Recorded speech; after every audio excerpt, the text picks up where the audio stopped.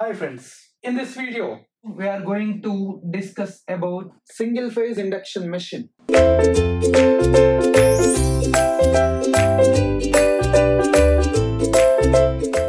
Let's see about single phase induction machine. Generally, the single phase induction machine stator is similar to three phase induction machine. The stator of the single phase induction machine 100% similar to three phase induction machine, and the rotor of single phase induction machine is similar to squirrel cage induction machine. Stator is like a three-phase induction machine and rotor is like a three-phase squirrel cage induction machine. Nothing but in this rotor we are using high cross-sectional area copper bars. In this rotor we are using cross-sectional area copper bars. There is no any type of winding, right? Right, this is about generally our single-phase induction machine. Generally, the single-phase induction machine, starting torque is equals to 0. The starting torque of the single phase induction machine is 0. Sir, why it is 0? Actually, the basic reason is that all polyphase systems produces rotating magnetic field. But single phase system does not produces rotating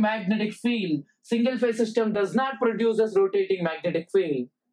Actually, this is the reason there is no developing of unidirectional torque.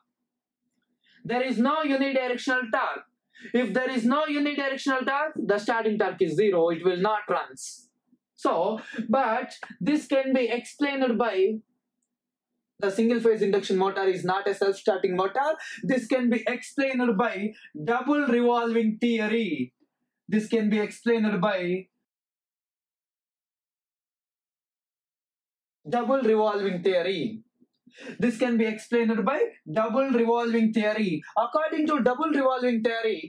According to this theory, out of 100% of rotor conductors, for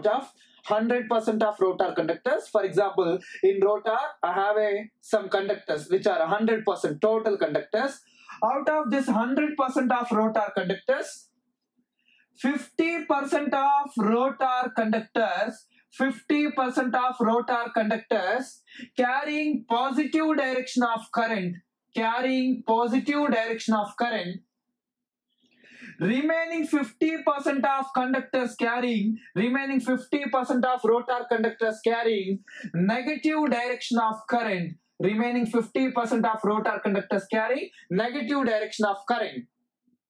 50% of conductors carrying positive direction of current, remaining 50% of conductors carrying negative direction of current.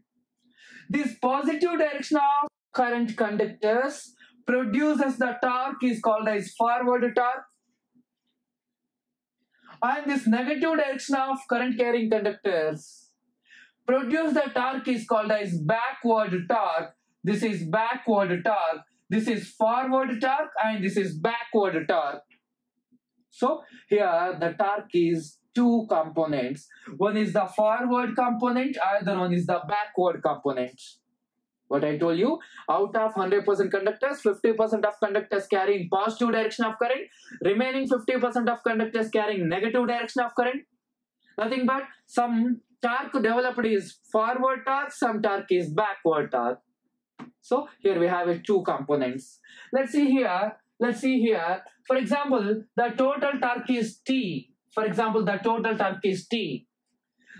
torque is divided into two components. One is called as forward torque component and another one is called as backward torque component. Forward torque and backward torque. So what happened, sir? Actually? Let's see here. For example, I am drawing a torque characteristics for single phase induction machine. For example, here my rotor speed is equals to 0. For example, here my rotor speed is equals to ns. For example, here I'm taking here minus ns. For example, I'm taking here 0. For example, here I'm taking ns. Like this, I'm taking. nr is equals to 0. nr is equals to ns. nr is equals to minus ns. Due to forward direction of conductors, some torque produces, which is called as forward torque. This is called as forward torque. And due to remaining 50% of conductors, backward torque will produce us, right? So the backward torque produced by the machine, this is the backward torque. This is the forward torque and this is the backward torque. This is due to first 50% of conductors. This is due to next 50% of conductors, which is called as forward torque and backward torque. Once observe here at the starting condition, when nr is equals to 0, my magnitude of forward torque is exactly equals to magnitude of backward torque. The magnitude of forward torque is exactly equals to the magnitude of backward torque. Nothing but the magnitude of forward torque is exactly equals to magnitude of backward torque. For example, this is 10 Newton meters, this is minus 10 Newton meters. For example, this is 100 Newton meters, this is minus 100 Newton meters. Then, what is the sum of these two? These two gets cancelled out. Yes or no? Plus 100 minus 100, 0. For example, if I draw a resultant torque T, the resultant of these two, the torque is like this, the torque is like this. This is my resultant torque of the single phase induction machine. The resultant torque of the single phase induction machine is like this. The resultant torque of the single phase induction machine is like this. See here, the resultant torque is 0 at the time of starting. The resultant torque is 0 at the time of starting. Why it is 0? The magnitude of backward torque is exactly equals to magnitude of forward torque. That's why at starting condition, the torque is 0. At starting condition, the torque is 0. That's why the starting torque of the machine is 0. That's why single phase induction motor is not a self-starting motor. Single phase induction motor is not a self-starting motor, because here at starting the torque is 0. But you have to remember that we have a good running torque. We have a good running torque, but we don't have a starting torque. The starting torque is 0, but I have a good running torque, sir. There is no any problem at running condition. But at starting condition, my torque is 0. That's why the single phase induction motor is not a self-starting motor. The single phase induction motor is not a self-starting motor. This is explained by double revolving theory. This is explained by double revolving theory. Right? According to this theory, we have a one equivalent circuit also. The equivalent circuit of single phase induction machine. Let's see the equivalent circuit of the single phase induction machine. Let's see the equivalent circuit of the single phase induction machine. Let's see equivalent circuit of the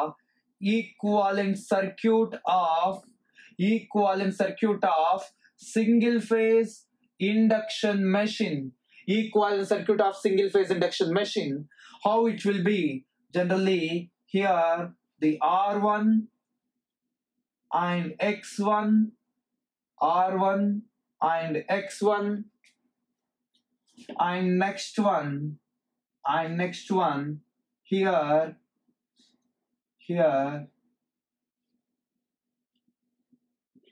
this is my X0. This is actually R2 dash. This is actually X2 dash.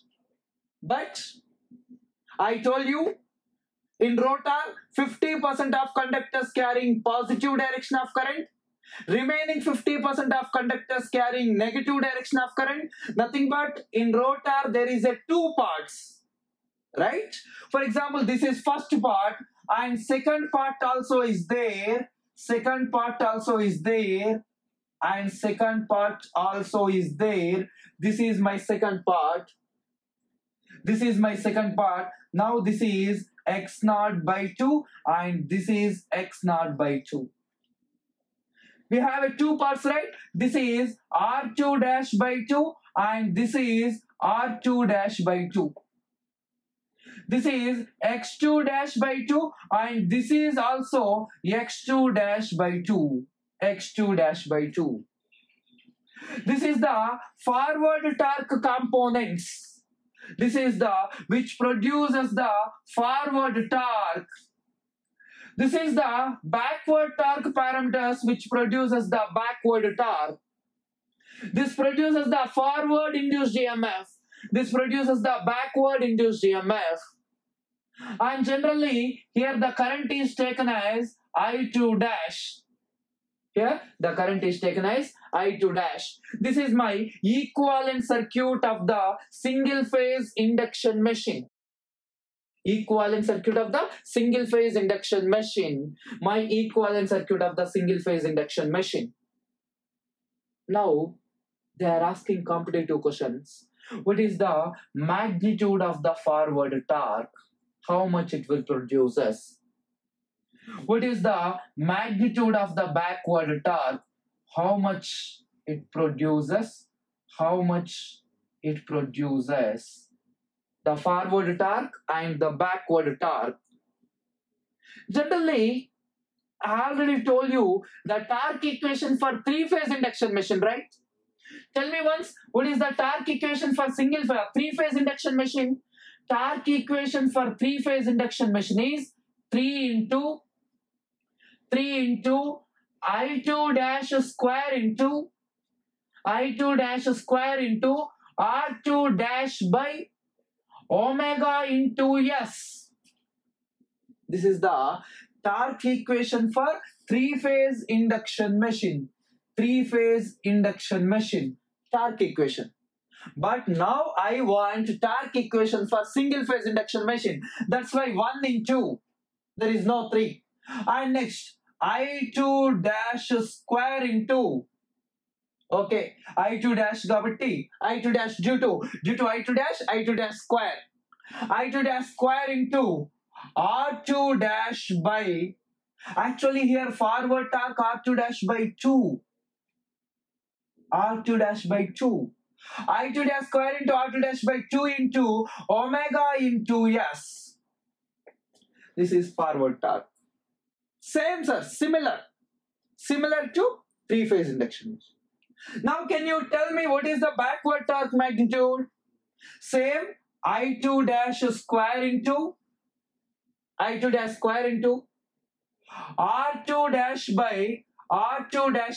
2 into R2 dash by 2 into omega into, but this is backward torque, right? Backward torque nothing but the backward slip is 2 minus S. The backward slip is 2 minus S. So the backward torque is equals to I2 dash square into R2 dash by omega into 2 minus S. Omega into 2 minus S. This is the backward torque. And this is the forward torque. These are the magnitude of torques. And this is the three-phase induction machine torque. Three-phase induction machine torque. Right? Got it? This is very important, sir.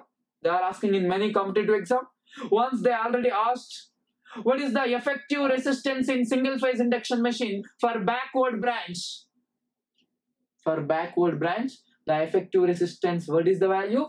R2 dash by 2 into 2 minus S.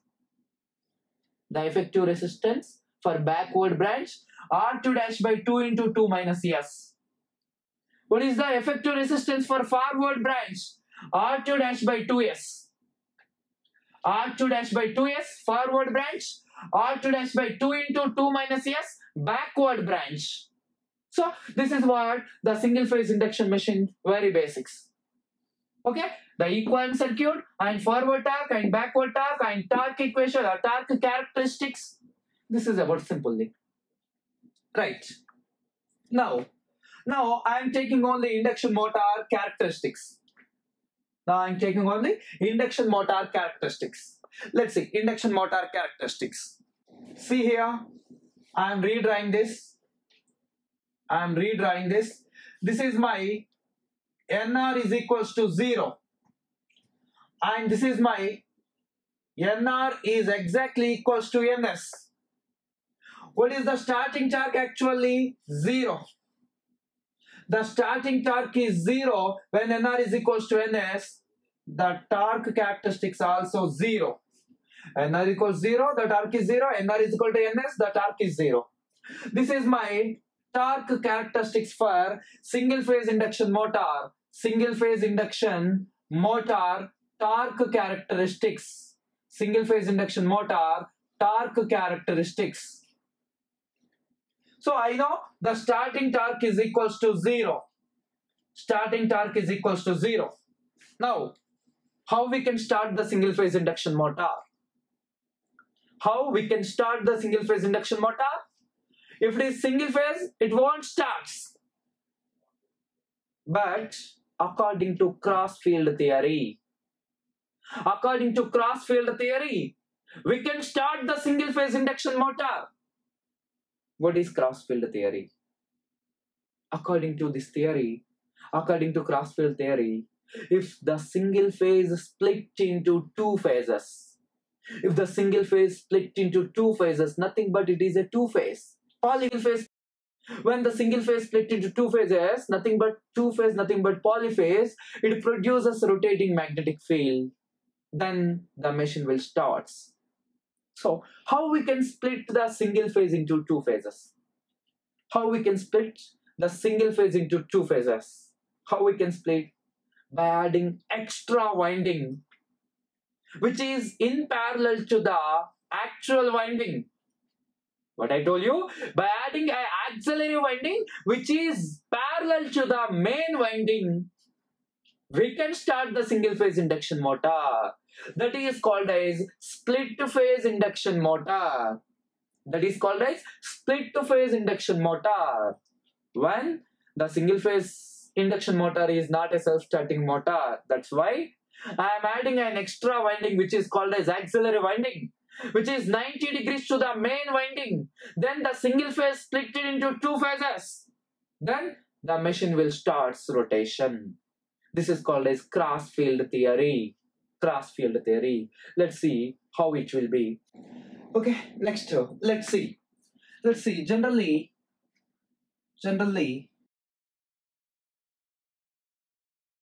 this is my single phase induction machine. This is my rotor, and this is my main winding. Main winding, nothing but stator winding. And generally this is my rotor and this is my main winding current IM, and where we are giving the single phase AC supply. This is generally the single phase induction motor. But generally the starting torque of this motor is 0. That's why we have to split single phase into two phases. How we can split? By adding auxiliary winding, which is parallel to the main winding. So, by adding auxiliary winding in parallel to the main winding with some switch, the switch is called as centrifugal switch. This is auxiliary winding. This is my main winding and this is my auxiliary winding. This is IM, main winding current, and this is IA, auxiliary winding current. And generally this machine is called as split phase induction machine. This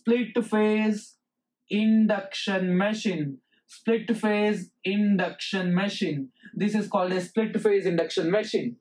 because the single phase is split into two phases. Generally, we know the characteristics of single phase induction machine. The characteristics of single phase induction machine is like that. Here where NR is equals to 0, here where NR is equals to NS. This is due to main winding. This is due to main winding when we are using only main winding. But when the single phase split into two phases, when auxiliary winding connected, the starting torque increases, the starting torque increases, the starting torque increases. This is due to main winding plus auxiliary winding. This is due to main winding plus auxiliary winding. This is due to only main winding. So when we are added an auxiliary winding, the starting torque increases. But this auxiliary winding disconnected by using centrifugal switch. This auxiliary winding disconnected by using centrifugal switch. When my rotor reaches to 70% of rated speed, 70% of rated speed, when my motor reaches to 70% of rated speed, then this auxiliary winding disconnected by using the centrifugal switch. Sir, why it is disconnected? Why it is disconnected? Nothing but why it is disconnected? Because of, actually we have a good running torque. There is no problem with running condition. But we have a problem with starting condition. That's why the auxiliary winding is enough for starting condition. And we have a good running condition. There is no any problem with running. This is one reason actually. And another reason, let's see here. And another reason, generally the auxiliary winding, this is very important. The auxiliary winding having high resistance and low reactance. Auxiliary winding having high resistance and low reactance, sir. If it is included in the circuit, it leads to more copper losses. It leads to more losses, less efficiency. And also heating effect, etc. will take place. Due to a high resistance, losses increases, heat increases, efficiency decreases. That's why this is auxiliary winding disconnected at running condition. That's why it is called as auxiliary winding only. For auxiliary winding, resistance is more, reactance is less. So what about main winding? The main winding, what about main winding? The main winding having less resistance and high reactance. Main winding having less resistance and high reactance. Okay, next. Generally, high resistance nothing but R is equals to rho L by A. R is equals to rho L by A. High resistance nothing but less cross-sectional area. High resistance nothing but less cross-sectional area. Less cross-sectional area. So the auxiliary winding having low area. Less area. Less cross-sectional area. And next one, less reactance nothing but less number of tons. Less number of tons. Less reactance nothing but less number of tons. Number of tons are less and cross-section area is less. And here generally we know again R is equals to rho L by A. R is equals to rho L by A. When the resistance is less, the cross-sectional area is more. Cross-sectional area is more and reactance is more nothing but number of tons. Number of tons also more. Number of tons also more. Right? Number of tons also more. Now, tell me, generally, the auxiliary winding is a thick winding or thin winding? it having less number of conductors or more number of conductors, like that they will ask you questions. So I tell you auxiliary winding is less cross-section area, less number of turns. So thin winding with less number of turns. So the auxiliary winding having less number of turns, less number of turns, less number of turns, less number of turns, and thin cross-sectional area, thin cross-sectional area, thin cross-sectional area. Auxiliary winding having less number of turns with thin cross-sectional area, and main winding having more number of turns, and thick, more number of turns, thick cross-sectional area, or thick winding. This is the thick winding, this is the thin winding. So this is very, very, very important, the auxiliary winding and main winding. Right, okay. So let's see, auxiliary winding having RA resistance, auxiliary winding resistance, and XA reactance. Okay. Next, main winding having RM, main winding resistance, and main winding reactance. Then can you tell me what is impedance angle of auxiliary winding? The impedance angle of auxiliary winding is equals to tan inverse of XA by RA. And impedance angle of the main winding is equals to tan inverse of XM by RM. Tan inverse of XM by RM.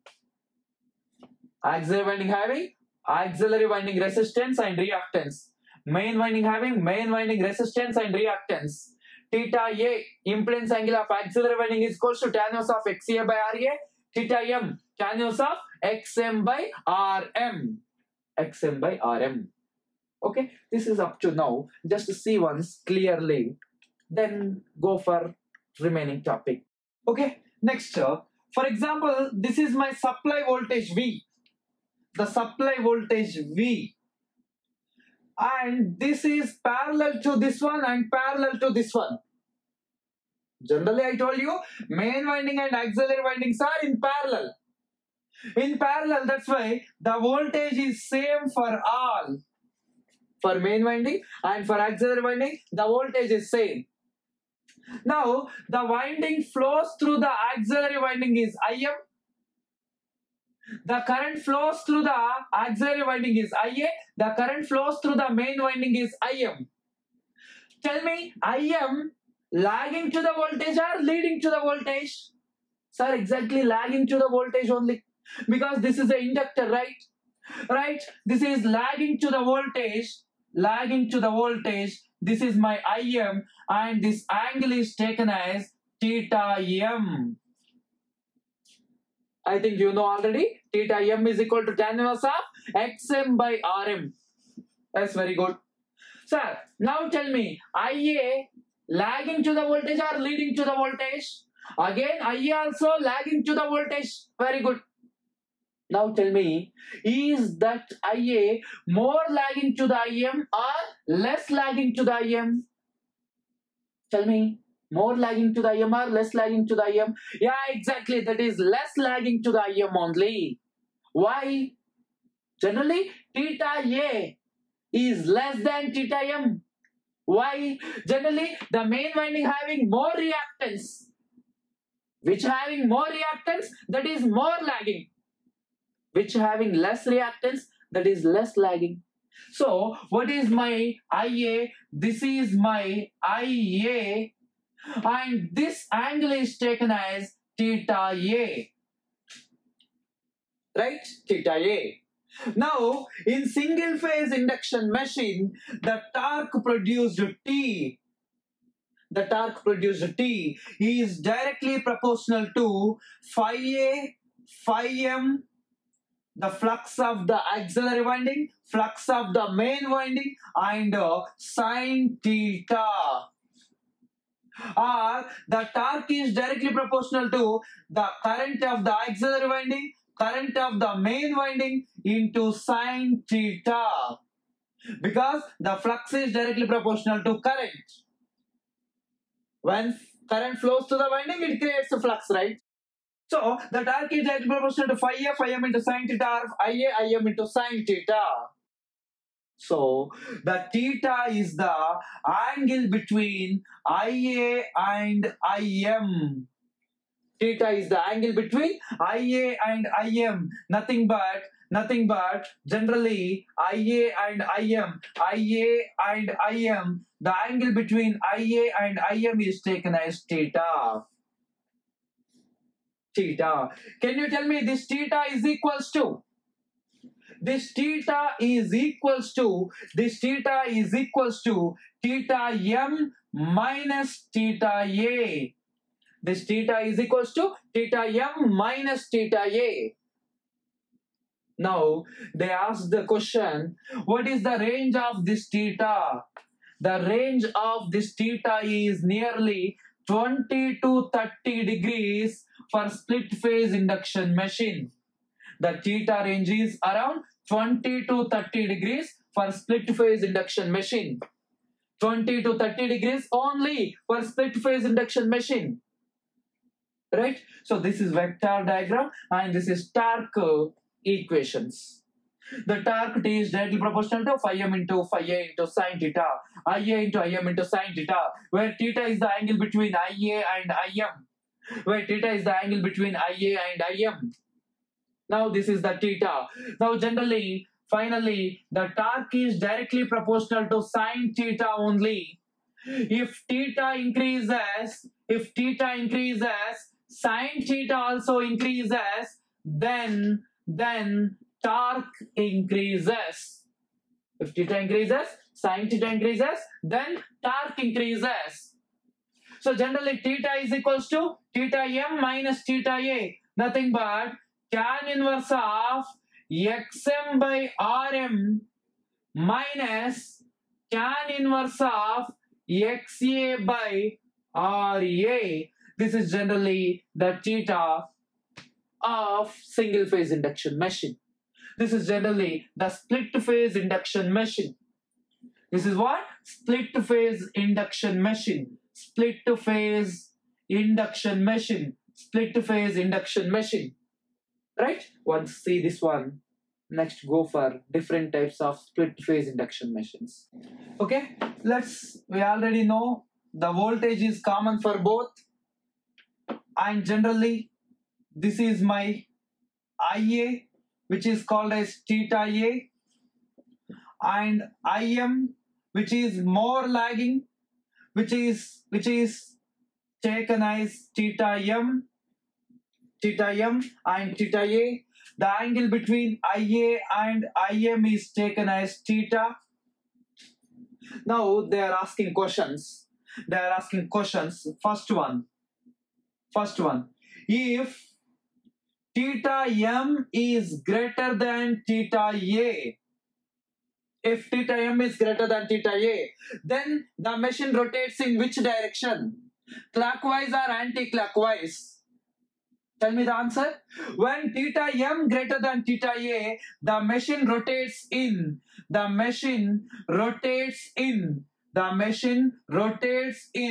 clockwise direction. Second question. If theta m is less than theta a, then the machine rotates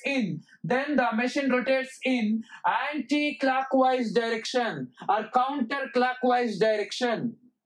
Next, third one, if theta m is exactly equals to theta a, then if theta m greater than clockwise, if theta m is less than anti-clockwise, if theta m is exactly equals to theta a, then the machine rotates. Sorry sir, there is no any rotation. When theta m is equals to theta a, no rotation. There is no any type of rotation. This is the questions they are asking. If you learn these 3 points when you are going to exam, they will ask you question. They will ask you question. If Xm by Rm is greater than Xa by Ra, then the rotor rotates in. If Xm by Rm is greater than Xa by Ra, then the rotor rotates in clockwise direction. Because Xm by Rm, tan inverse of Xm by Rm is nothing but theta m. This is the meaning which is equals to theta m is greater than theta a. Yes or no? Right? Now, tell me if the Xm by Rm is less than Xa by Ra.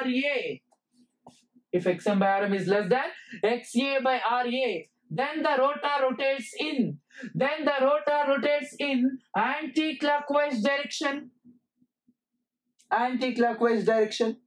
Now they will ask you if Xm by Rm is exactly equals to Xa by Ra, then the rotor rotates.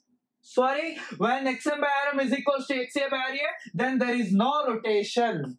Then there is no rotation. These are the 3 points very important. Now, again they will ask you different way of question. The same question, but in different ways. How? Now they will ask you the question.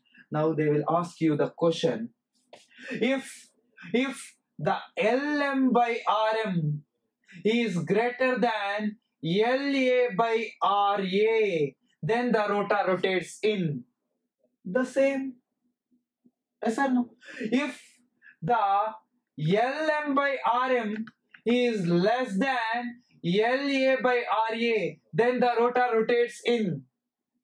Or if the Lm by Rm is exactly equals to La by Ra, then the rotor rotates in. They will ask you like this. If you learn all these points, now they will ask you in reverse again. How they will ask you now? Do you know what is the time constant for RL circuit? Yeah, time constant for RL circuit, L by R. Time constant for RL circuit, L by R, right? Right, this is L by R, right? This can be written as time constant. Yes or no? Yes or no? Let's see. Now they will ask you a question. If the time constant of the main winding is greater than time constant of the auxiliary winding. If the time constant of the main winding is less than time constant of the auxiliary winding. If the time constant of the main winding is equals to time constant of the auxiliary winding, then the rotor rotates in. See, this is the 1, this is the 2, this is the 3. Here we have 3 questions for same questioning. 3 way of questioning for same concept. And here we have a actual one, which is very important one, 4th one. First, second, third and fourth, for all the answer is same, which rotates in either clockwise or either anti-clockwise, either no rotation. The answer is same, but they will ask you question in 4 ways. The answer is only one clockwise, but the questions are 4. If theta m greater than theta a, if xm by rm is greater than xa by ra, lm by rm greater than la by ra, and tau m greater than tau a. See how they are asking you questions in competitive exams. Right? This is generally why the rotor rotates in clockwise, anti-clockwise, like that. If the rotor rotates in clockwise, nothing but xm by rm greater than xa by ra. If there is no rotation, nothing but xm by rm is exactly equals to xa by ra. Okay, remember these 4 points, and generally we know all these. Remember these 4 points. Right, sir? Next. Generally this theta value is around 20 to 30. But to get the maximum torque, theta should be 90. When theta is equals to 90, we can get maximum torque. Simply it is at just 20 to 30 degrees. So we have to increase the theta. When theta increases, sin theta increases. When sin theta increases, torque increases. When torque increases, the motor starts with high starting torque. Right. So to increase the torque, what should I do?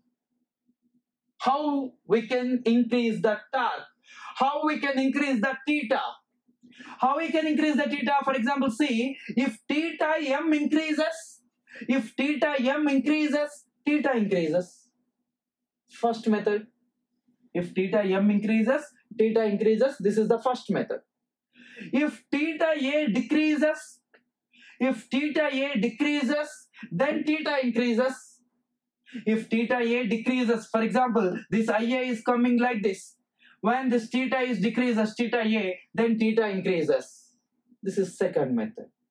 Like that, the split phase motors are three types. The split phase motors are three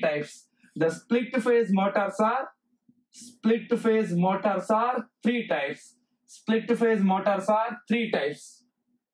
One is the resistor split phase motor. Another one is the inductor split phase motor. Another one is the capacitor split phase motor. Split phase motors are three types: resistor split phase motor, inductor split phase motor, capacitor split phase motor. Generally, these capacitor split phase motors again three types.